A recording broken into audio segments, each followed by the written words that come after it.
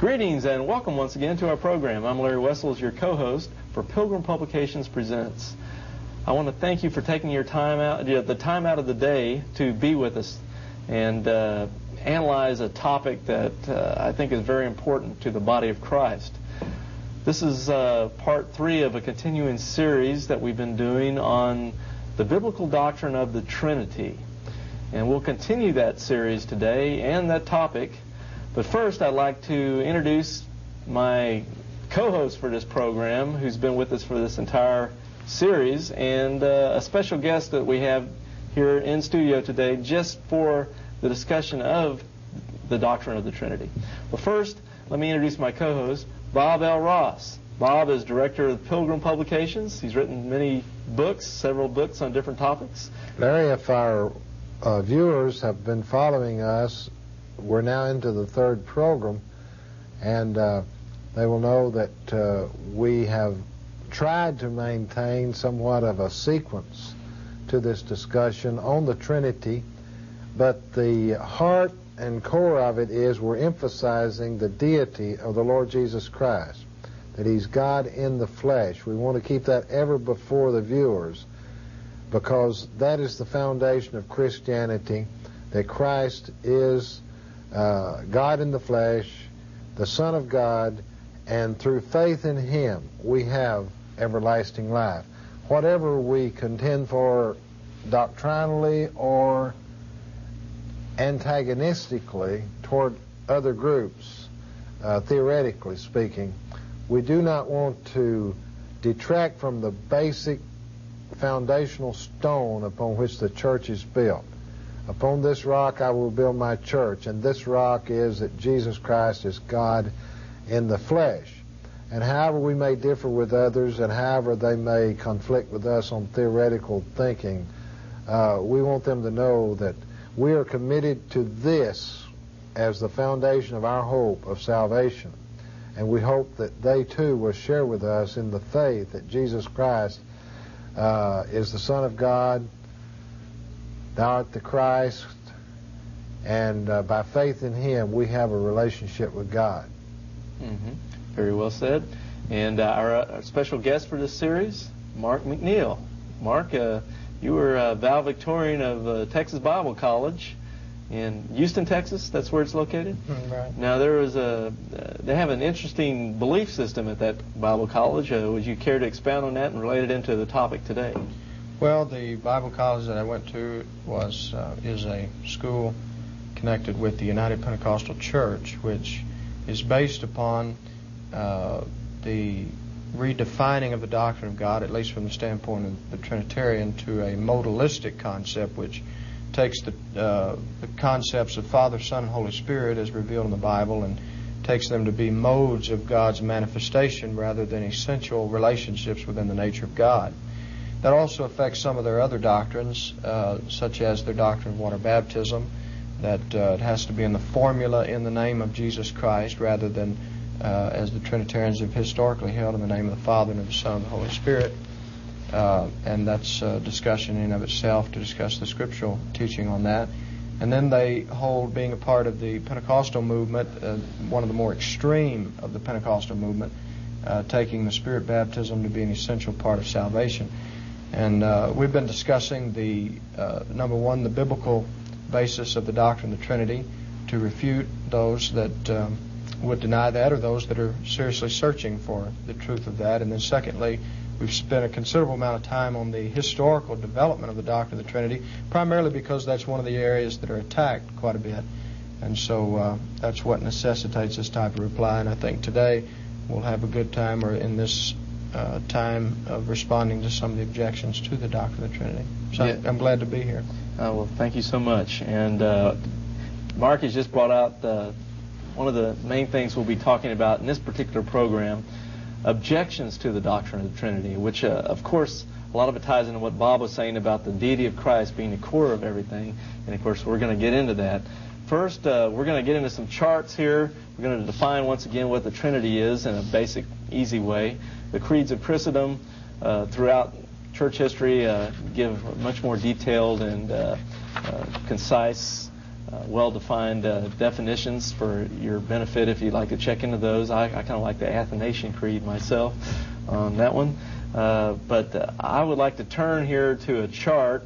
I know Bob's going to have something to say about our diagram, and I think it's some words that need to be said. It'll tie in with the idea that even though we're going to have a diagram here on this chart that kind of outlines the Trinity, it's not meant by any means to coincide with the actual way God is infinite and we're finite. There's no analogy or example that you can come up with that's going to even be close to God. All we can do in our little way is try to come up with some small way that might make it a little easier for people to understand. So you see a little chart here with a diagram. It's just to point out a couple of things, but by no means is it to be taken like, well, this is the way God is or anything. It's just a simple little diagram to outline a couple points that I particularly wanted to make on this subject. So now if we can go to our chart, and we'll take a quick look here and see what we can see. We've got the definition of the Trinity. Now, I've just come up with a simple one here. There's some more well-defined, long, concise ones, but this seems to be a nice, simple way to state it quickly. Within the nature of the one God are three eternally distinct persons, the Father, the Son, and the Holy Spirit. Now, as I was just mentioning, we have this diagram down below. Now, Bob, before we even did this show, you were saying some very good things that I'd like you to bring out for our viewers' sake about diagrams. You were also mentioning points of light there a minute ago, and I'd like you to just say a few things. Well, Larry, you have put a diagram up there, and the reason that we want to comment on this is because in so many books and articles and writings about the Trinity, there is an effort put forth because the human mind is forever trying to express concepts to others that would convey the truth or the thought that the writer is trying to express. And oftentimes we run into diagrams such as this one. This happens to be a triangle. Now, on the front of a book I have here by Cal Beisner, you notice he has three circles here, and he's dealing with the three persons in God. And sometimes you have other diagrams that we could go on endlessly here, maybe talking about how men have tried to express the Trinity or some concept similar to the Trinity for that matter. But Mr. Bickersteth, in his book on the Trinity, hit the nail on the head. And I have the statement here in the book. He says, all human illustrations of this great mystery must fail. But nevertheless, despite the fact that all human illustrations fail to represent God, we do struggle and strain and strive to express. After all, we don't even comprehend God in our minds. So any comprehension we have of God is short of the mark. So maybe this would justify our illustrations, which are also short of the mark. But there is one illustration that Bickersteth gives in this book, which I thought was very unique. And you notice that in Beisner's book, he has those colors of those circles. And I want to read you here what Bickersteth says about light. Now, the reason I like this illustration is because of the fact that the Bible does say God is light. It doesn't say God is a triangle, and it doesn't say that God is a circle or whatnot, but it does say God is light. And here's something that Bickersteth pointed out in his book about light. The prismatic spectrum, and by that we mean that ray of light that we get in the creation by which we have this thing we call light, which gives us the opportunity to see things. We could not see anything without light. One of the early creations of God was the light. And it's such a mystery. We know what we're talking about when we say light, but we really don't know what we're talking about when we say light, because you see it out there, but really you can't see it out there. All you see is what is reflecting from the light that falls upon it. And but what this is a spectrum of light ray that comes upon the objects, and it consists in 3 spectra of nearly equal length, each of uniform color, superimposed one upon another, and that the colors which the actual spectrum exhibits arise from the mixture of the uniform colors of these 3 spectra superimposed.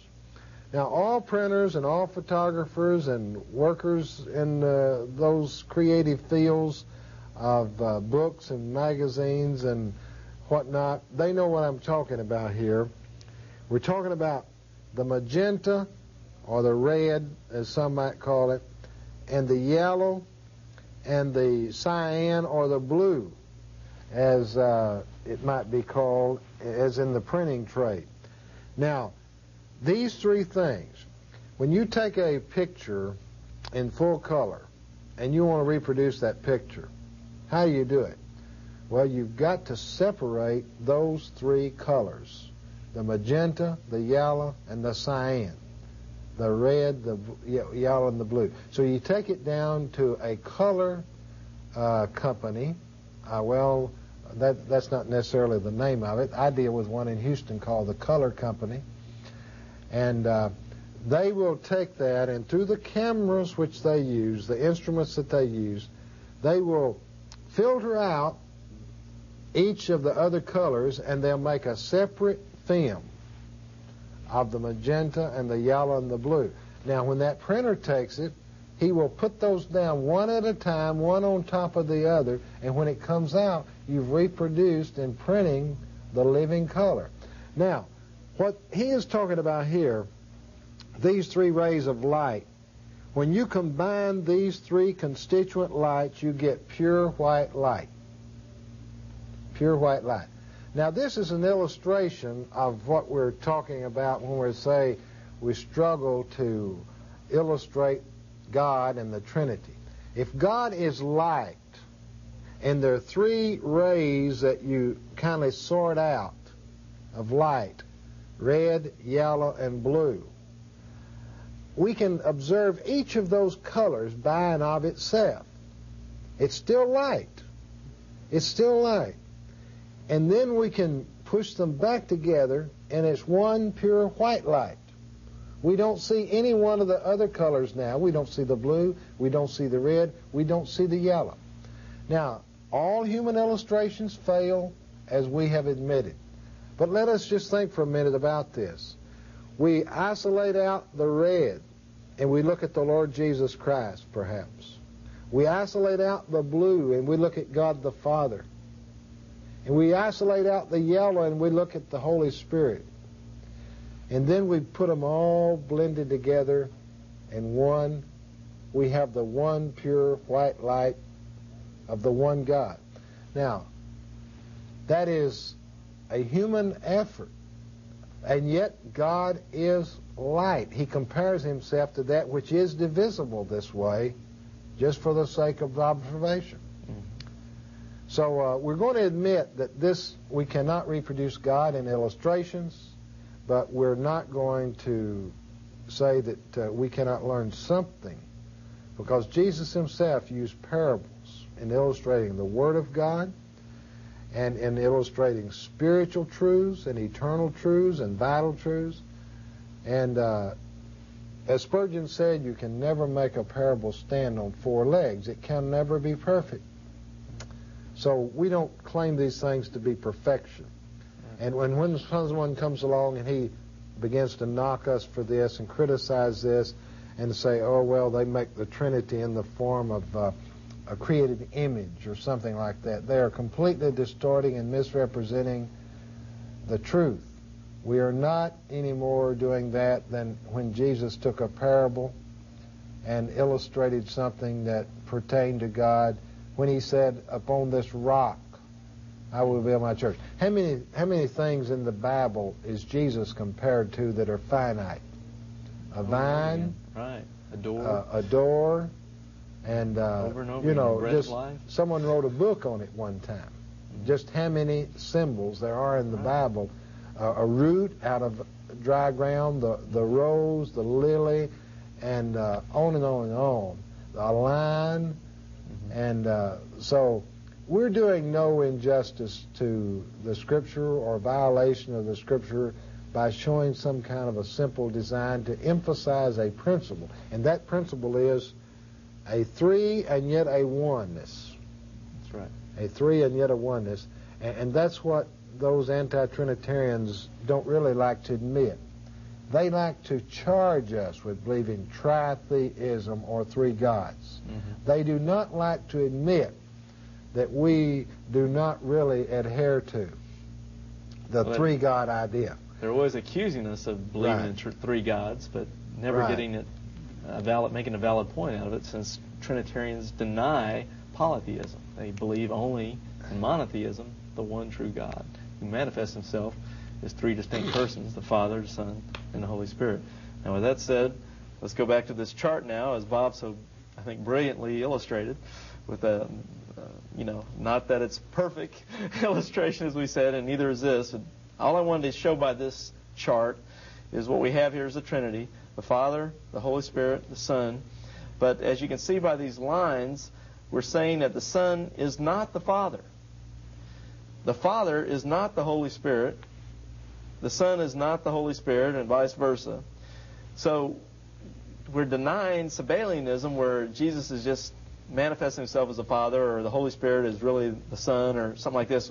We're denying that in this little diagram. We're definitely saying that the Father is distinct from the Son, the Father is distinct from the Holy Spirit, and likewise with the other two persons of the Godhead. What we are saying is the Father is God, the Son is God, the Holy Spirit is God. Like yellow, like red, and like blue, they make the one bright light, as Bob was talking about in this little diagram. And then to go to the scripture verse here, we have Matthew 28:19 says, "Therefore go and make disciples of all nations, baptizing them in the name of the Father and of the Son and of the Holy Spirit." You could also go to like 2 Corinthians chapter 13, verse 14. It says, "May the grace of the Lord Jesus Christ and the love of God and the fellowship of the Holy Spirit be with you all." You have all three members of the Godhead being mentioned in these two passages. Now, Mark or Bob, would y'all like to make any brief reference to these scriptures and how they outline I want Mark to, but before he does, I want to say something, but I want Mark to give an exposition of this, because he can give it from a background of, you might say, with the oneness doctrine as the background of it, and do it. But before we leave this idea of the God is light and the color thing that I was talking about, Larry, for years I have kind of made a sideline or avocation of mine to study color and some of its psychological impacts upon men, and the color associations that human beings make, and various things. But I'm not doing that simply as a fleshly type motivation as such. It was inspired, so to speak, by the Scripture, that I study and think in terms of the significance of colors. And the Scripture that got me going on this was Ephesians chapter 3, verse 11, where it refers to that now unto the principalities and powers in heavenly places might be known by the church the manifold wisdom of God. If you look up that Greek word, manifold, it means multi-tinted or many-tinted, or word variegated. Now, have you ever been down to a paint store to pick out paint for your home or whatever? You know, they'll have charts, and they'll show you all kinds of tints. And I don't know how many hundreds of tints there are classified in the paint world, so that they actually manufacture a paint that you could buy, but I know there are multitudes of them. There are many, many, many tints. Well, the Bible says here that the wisdom of God is many-tinted or multi-tinted or variegated. Now, what is the wisdom of God? Well, the wisdom of God is everything that proceeds out from God. Now, how did he create this world?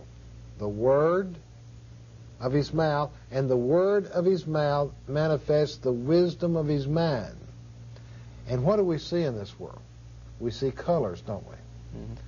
We see green grass, we see blue skies, we see yellow sunshiny days, we see on and on and on. We could go describing the various tints and the shades of color.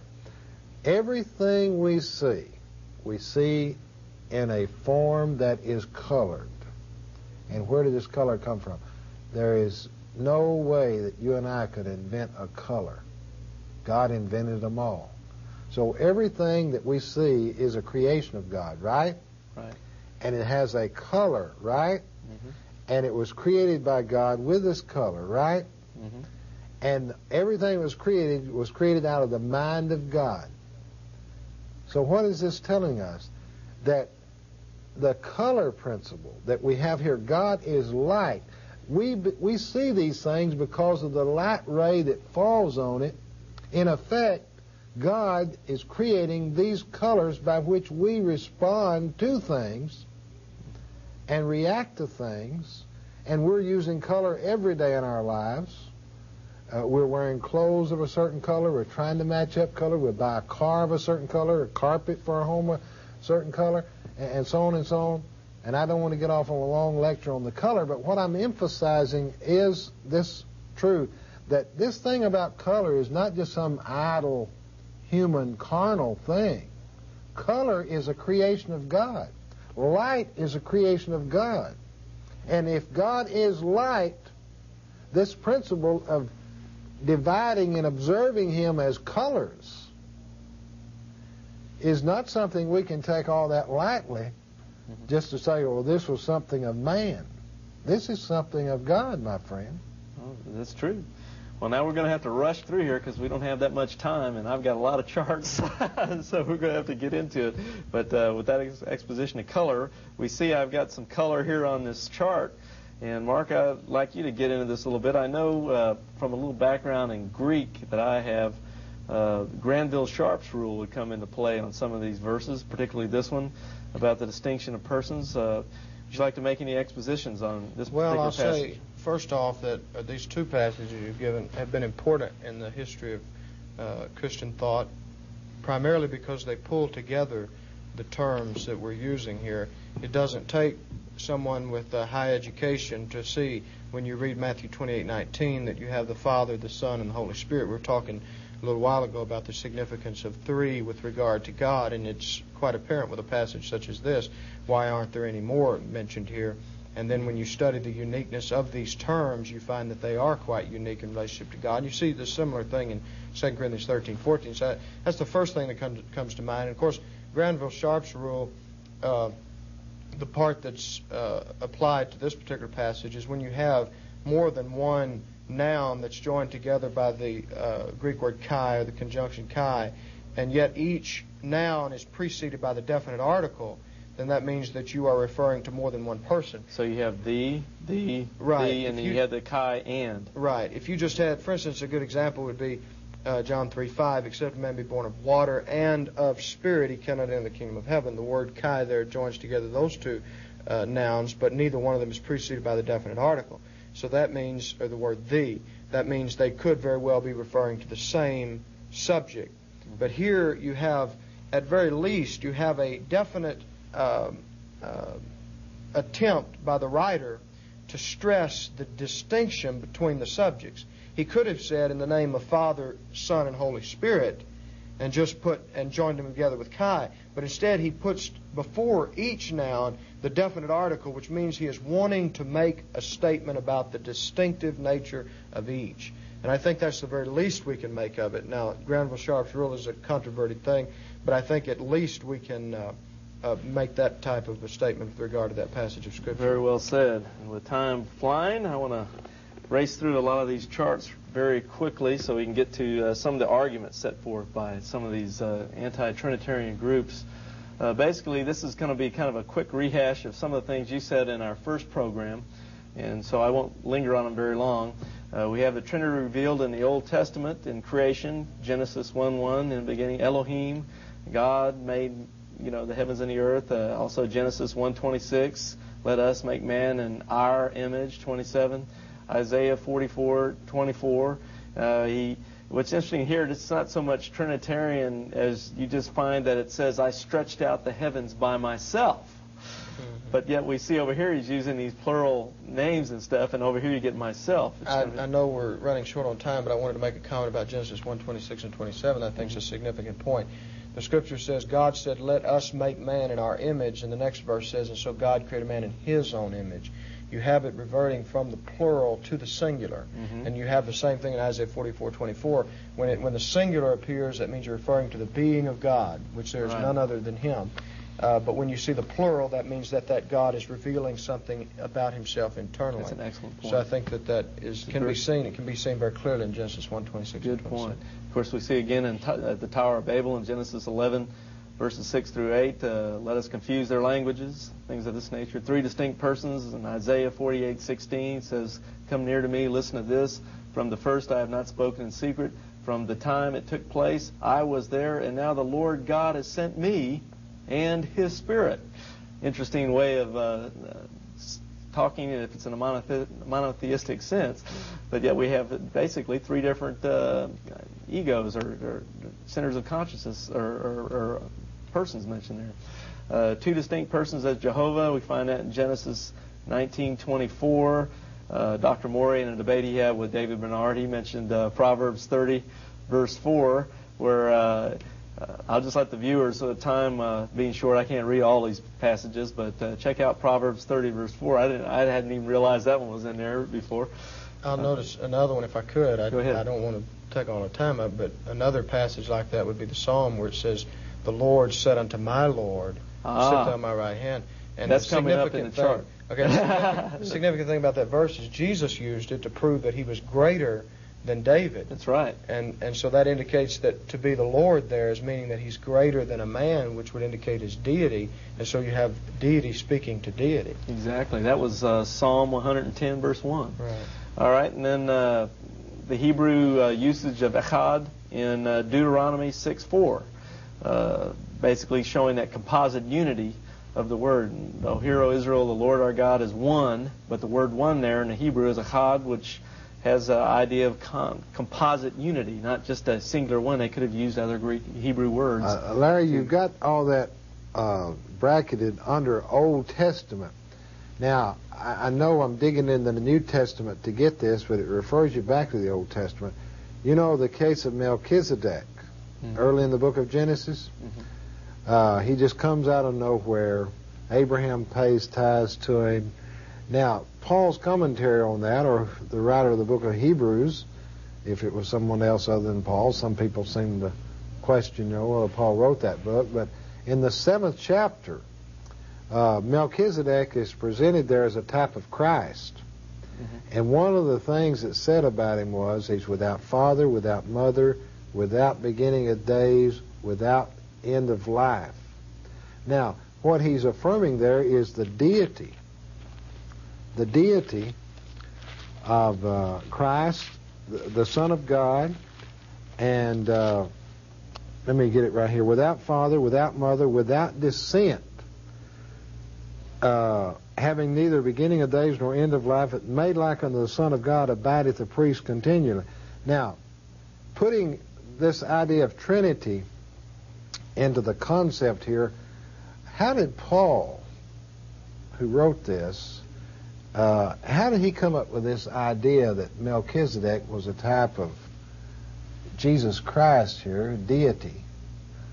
If they didn't have, as you've been pointing out in these scriptures, a concept of Trinity.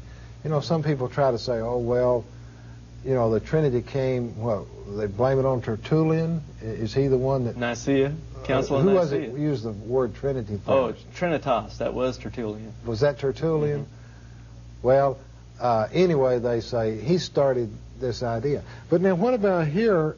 He's saying that Melchizedek is a type of Christ who did not have any descent. He did not have any beginning of days. So you've got to give him the quality of deity, and Melchizedek back in the Old Testament is the type that he's referring to. That's a good point. And, of course, we're going to bring up a chart here shortly that's going to get into a lot of the deity of Christ verses, because this is critical to the whole doctrine of the Trinity. Moving on into the New Testament, we have at Christ's incarnation in Luke 1:35. The Holy Spirit will come upon you, and the power of the Most High will overshadow you. So the Holy One will be born, will be called the Son of God. You have all three members of the Trinity mentioned there at Christ's baptism, Matthew 3:16, 17. This is where the Holy Spirit comes down in the form of a dove, and a voice out of heaven says, "This is my Son, whom I'm well pleased." You've got all three there again. In Christ's teachings, this is on the teachings of the Paraclete, the Comforter who will come, the Holy Spirit. And constantly in these passages, for instance, and Mark had brought these up in our first show in this series, John 14:26, John 15:26.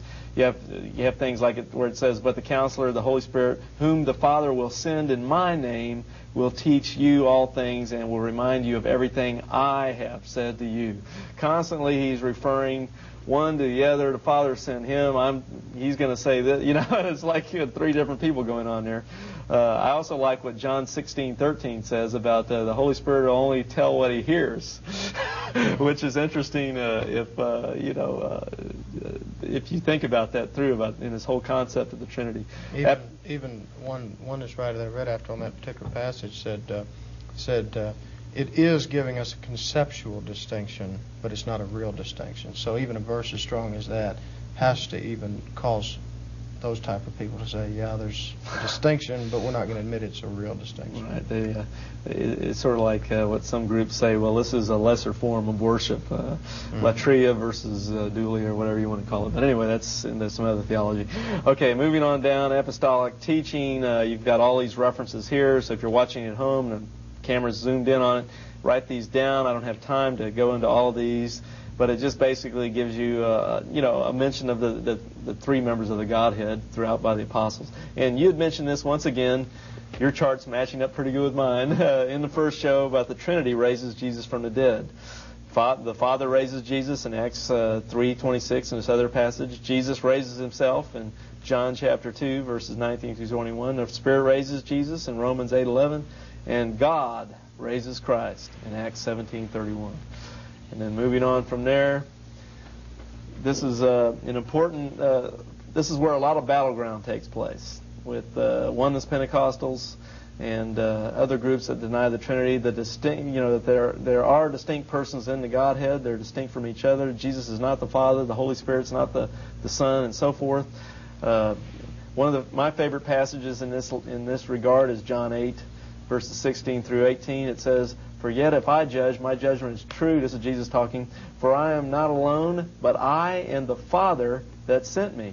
It is also written in your law that the testimony of two men is true." Getting that from Deuteronomy 17:6. "I am one that bear witness of myself, and the Father that sent me beareth witness of me."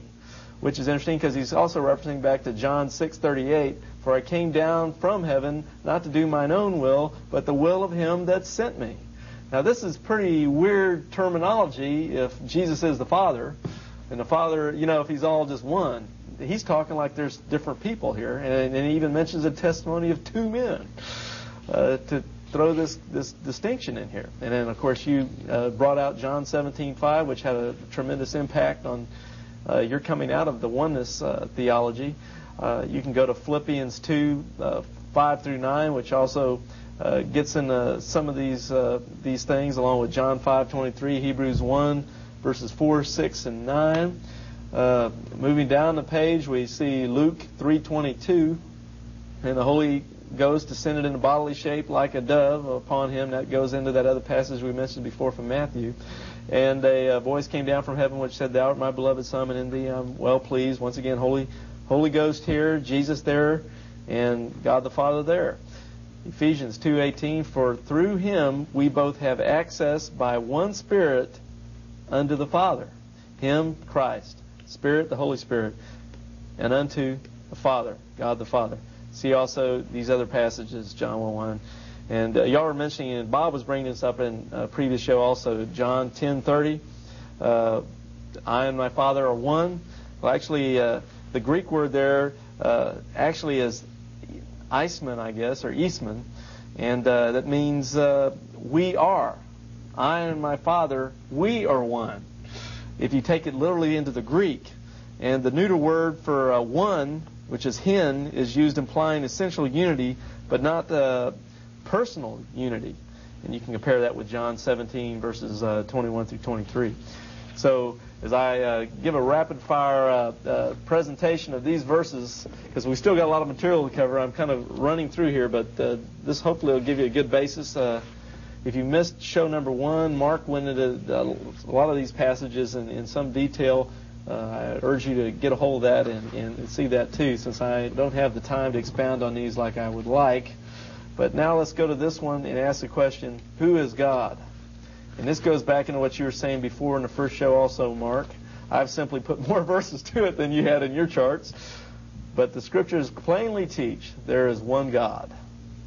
And then we've got plenty of verses to get into. You get into these Isaiah passages right through here, and over again, God says, there is no other God. I don't even know of any other gods. There is no God formed before me or after me, and so forth. You know, in 1 Corinthians 8:6, though there be gods many and lords many, to us there's only one God, you know, and on the Scriptures go. There's a lot more that could be listed on this chart besides what we have up here. This is just a sampling, as a matter of fact. And, of course, the Father is God. Plenty of verses. Almost no one disagrees with that. Jesus is God. There are a lot more passages than even this listed here.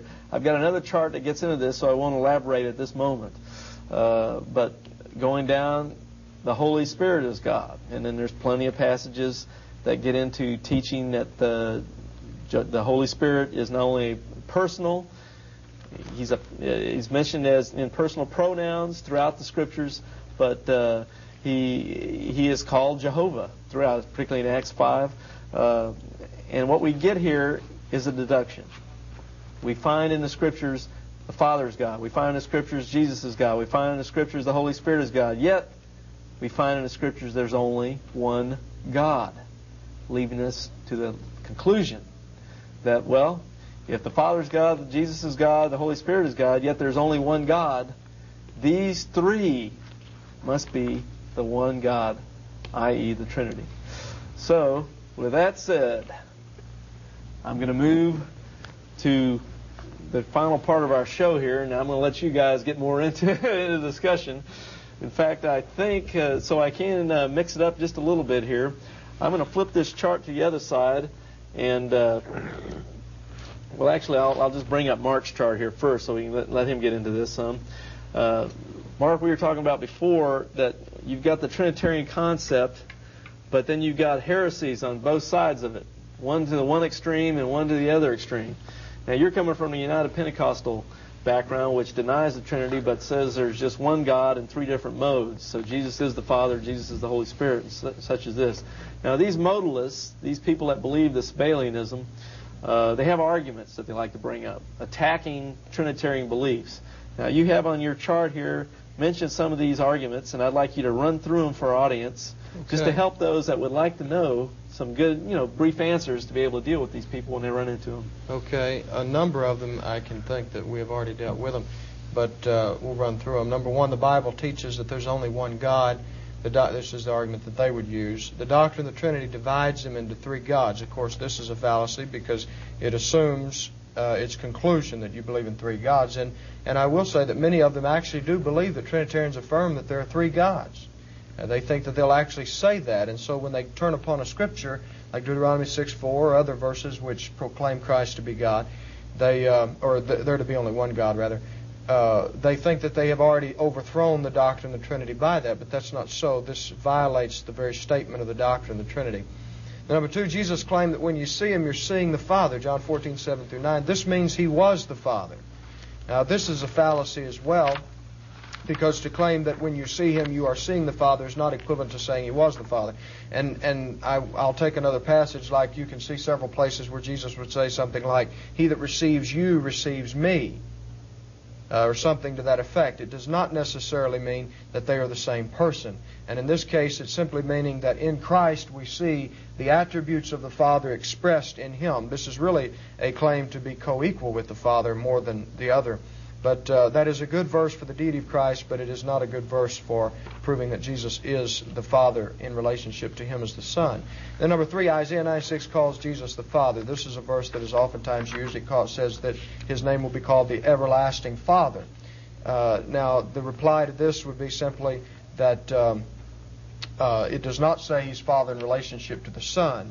It simply says He's the everlasting Father, which can be translated very easily, the everlasting originator, or the originator of eternity. So that is a matter of looking at the Hebrew language a little more closely and finding out that it's not speaking about the Father and Son relationship of the New Testament, but a whole different subject. Also, just to jump in on that, it could be translated Father of eternity, meaning eternal. Right. And I'm just reading right out of Bowman's thing here. He says, compare other names formed with word Father. And you have Abalon, Father of Strength, and 2 Samuel 23:31. And he mentions many other ones in Exodus 6:24 and 1 Corinthians 2:16. So I just want to throw that in as further backup for what you're saying. Yeah, it's very good, and it's borne out by an examination of the Hebrew word and how it's formed. Number 4, who was the father of Jesus according to Luke 1:35? This scripture says that the Holy Ghost would overshadow Mary and she would be found with child of the Holy Ghost, and from this it is claimed that the Holy Ghost is the Father of the Son. This is a fallacy as well, because it does not even recognize that Luke 1:35 is talking about the physical birth of Christ. The Trinitarian doctrine is talking about eternity past. This verse is simply affirming that the Holy Spirit formed in the womb of Mary the body of Christ, and it does not refer to the eternal relationship of the Father and the Son, which is totally beyond the context of Luke 1:35. Number 5, Father, Son, Holy Spirit are titles, not the name. Now, this is based on Matthew 28:19, and it is a commonly used argument, even though you may not think at first sight that it is a worthy argument. They consider it to have a lot of stock in it, because in Matthew 28:19 it says, baptize in the name of the Father and of the Son and of the Holy Spirit. This has been dealt with two ways by Trinitarians. One is to say that the Father, Son, and Holy Spirit do have the common name of God, or Yahweh, or the self-existent one. Or secondly, it's just a matter of grammar that you don't say baptize in the names of the Father and of the Son and the Holy Spirit, because that would indicate that we're trying to talk about all the names used for each one in all of Scripture, which is not what it's trying to say. And we could explain that more clearly if we had time, but that's just the basic idea of it. Number 6, the doctrine of Trinity did not exist before its formulation at Nicaea. We've already shown that to be not true. Number 7, the terms used to describe the Trinity are not in the Bible, such as person, subject. We've already dealt with that as well. These terms are simply our attempt to express what the Bible is saying. And, for instance, the word co-equal. I had a discussion with a man that denied the Trinity one time, and he said the word co-equal is not in the Bible. And I said, well, Philippians 2 said that who being in the form of God thought it not robbery to be equal with God. He said, well, it's not the word co-equal. I said, what does the prefix co mean? It means with. And the Scripture says he was equal with God. And so this term is simply stating what the Scriptures say in a concise term. That way we don't have to explain everything over and over every time we say it. When I say that we believe in the Trinity, you know we're talking about what we've been talking about for the last 2 or 3 hours here. So it's just an easy way to refer to what the Scriptures teach. Number 8, the Trinity is confusing and mysterious and therefore impractical. This is, from our perspective, a worthless argument, because it denies or it does not understand that everything we talk about when we talk about God has an element of mystery to it to our minds, because we are finite and limited and God is infinite. And therefore we can only know in a limited way what is true infinitely or unlimited in nature with regard to God. Then number 9, John saw only one throne in heaven, not 3 persons. This one's constantly used. This is a faulty argument as well, because it assumes that that the doctrine of the Trinity states that there are 3 visible forms that are limited as we are. God is an infinite, omnipresent spirit. But in addition to that, I could say that there are indications in the book of Revelation itself of the doctrine of the Trinity. For instance, Jesus said he would sit with his Father in his throne. Or in, I think it's chapter 4, the Scripture says that the Lamb of God steps up and takes the book out of the right hand of him who sits on the throne. And then as the chapter proceeds, both the Lamb of God and the one sitting upon the throne are worshipped, which indicates that both are God. And the distinction is maintained there. So that type of an argument really does not answer or affect the doctrine of the Trinity in any significant way. And number 10, is Jesus in the Godhead or the Godhead in Jesus? This is a very commonly asked question. It's actually the title of one of the booklets that they've put out that's been very popular through the years. And this type of question, again, is a fallacy. It is giving us an either-or situation. Either this is true or that is true. The word Godhead simply means God or deity. And so the question is Jesus in the Godhead? Or we could state that, is Jesus God? Yes, Jesus is God. Or is the Godhead in Jesus? Is deity in Christ? Yes, deity is in Christ, according to Colossians 2:9. So we would answer this question by saying, yes, if you correctly understand it, both statements are true. So those are just some common arguments that are used. They basically fall on fallacies, such as this first one, claiming that Trinitarians deny the monotheistic concept of the Bible. That's not true, and that disposes them of most of their positive argumentation that they use. The rest of the time they spend explaining away passages that would imply the doctrine of the Trinity. Well, that was a good, brief, concise refutation of some of their standard arguments, and I think the Lord will use this to help many people in dealing with these arguments they're for sure going to run into down the line. Now, that's taking it from one extreme, one of the heresies that's common in attacking the Trinity on one side of it. Now, what I've got here is a chart. With the remaining time, I'll try to get as much as I can in the time remaining.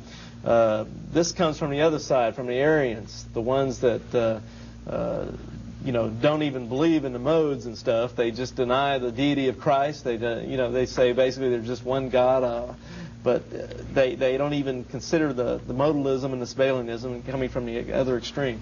And I'll go through this chart and see what we can come up with. Basically, these are common arguments by Arians, basically like Jehovah's Witnesses, the Way International. There's other groups that fall on this line, cults and whatnot, and they use these standard arguments. Some of these will match up with the ones Mark just went over, because a lot of times the people that attack the Trinity use the same arguments, even if they have extremely different theologies. They're just united on attacking the biblical doctrine of the Trinity. And basically, as you see, point one, the Trinity is beyond human reasoning.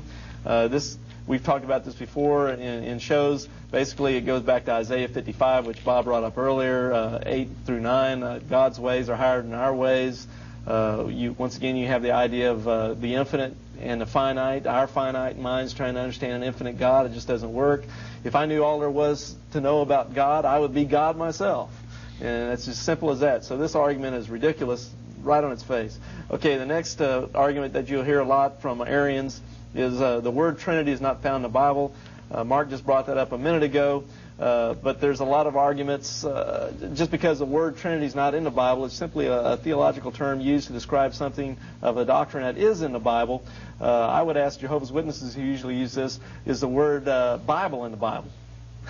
They use the word Bible all the time, or Kingdom Hall. That's not in the Bible, or theocratic organization, or circuit servant. None of these things are in the Bible, but the Jehovah's Witnesses use them, but yet they turn around and use this against Trinitarians. It doesn't work. Point 3, the concept of the Trinity is confusing. Now, Mark just brought that up a minute ago. Now, in 1 Corinthians 13:12, it says, "For we see through a glass darkly, but then face to face." Once again, there's just things we don't see clearly, it's once again the same old thing about the infinite, or the finite trying to understand the infinite. I don't understand all there is about electricity or nuclear fission, but I know it works. And so this argument, though, one thing I do know is that argument doesn't work. Okay, then number 4, the Trinity was started at the Council of Nicaea in 325. That's standard. We've already reviewed that through church history. Point 5, pagan religions, Babylon and Syria, had triads of gods. The Trinity came from these. And as we've talked about, Bob went into some detail on this in a previous broadcast. It's basically a post hoc fallacy.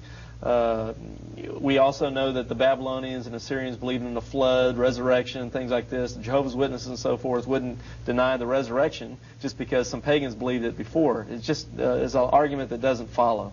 They're really depending on ignorance of people to buy that line. Okay, number 6, if God and Trinity mean the same thing, how about John 1:1? It's that old argument where, well, if God is a Trinity, then you can put, wherever you see the word God in the Bible, you can put it in Trinity. So in John 1:1, in the beginning was the Trinity, and the Trinity was with the Trinity, and the Trinity was the Trinity. And they're trying to trip you up. But we all know from our long expositions that not every time do you see in the Bible where it says God is it specifically talking about maybe the Trinity. It might be talking about God, who is the Son, or I'd God. also like to say on John 1:1, and that argument is used also by oneness people, the Greek text there actually makes a distinction between the one the Word was with and the one the Word was.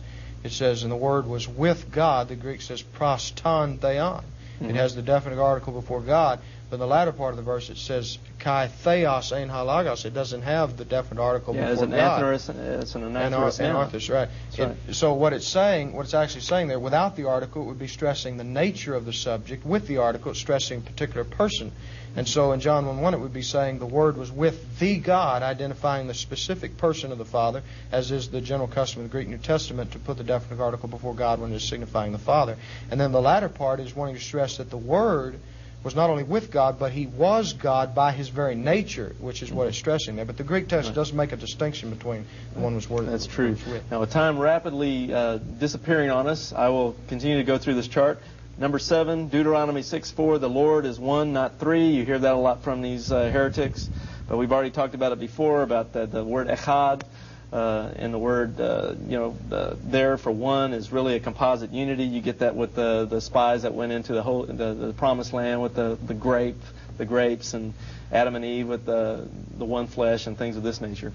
Okay, point 8, Christ must be 1/3 God. And Mark, you just answered that a while ago on your chart. It kind of reminds me of asking the question, well, you've got space, which has height, depth, and distance, let's say. Now, try to cut that 3 ways. It just doesn't work. It's sort of like trying to cut a beam of light, Okay, now to finish this off and then wrap the show up, we've got point 9 here, and this is your key thing. This ties right back into what Bob started the show off with. The Bible does not say Jesus is God. See verses such as Revelation 3:14, Colossians 1:15, John 14:28, John 3:16, etc. Also Proverbs 8:22. They use places like He's the beginning of the creation of God, He's the firstborn of God, my Father's greater than I, the monogenes, the only begotten Son, and He's the creative wisdom here. Now, all these verses that Jehovah's Witnesses and other heretics use can be easily refuted. And so we don't have time in this particular broadcast to go through, but if they will write Pilgrim Publications, these can be refuted in detail from the Greek and from the biblical scriptures. But to finish off now and close down the show, to refute these arguments and others, we want to say that Jesus is God, the Yahweh, YHWH. In the Old Testament, you have these descriptions of God, the YHWH, Jehovah, and descriptive terms of God in the Old Testament here are Creator, Savior, God, I am, first and last, rock, light, judge. There's many others that could be used. But in the New Testament, we find these titles here, which are given to Jehovah of the Old Testament. They are in turn given to Jesus Christ in the New Testament, according to these scriptures right here. Well, with that, we're out of time. I would like to thank you all for joining us today. We're signing off now. If you have any further questions on these or other matters, please write us. The phone number and the mailing address will come up at the end of the show. I'm Larry Wessels for Bob L. Ross and Mark McNeil. Thanking you for joining us in this special broadcast. God bless. Please contact Christian Answers for free information on numerous subjects. Important subjects, such as the biblical doctrine of the Godhead, the Trinity, Father, Son, and Holy Spirit. Free newsletters are available on the heretical position held by many unbiblical cults, such as Jehovah's Witnesses and the Oneness Pentecostals who deny the Trinity.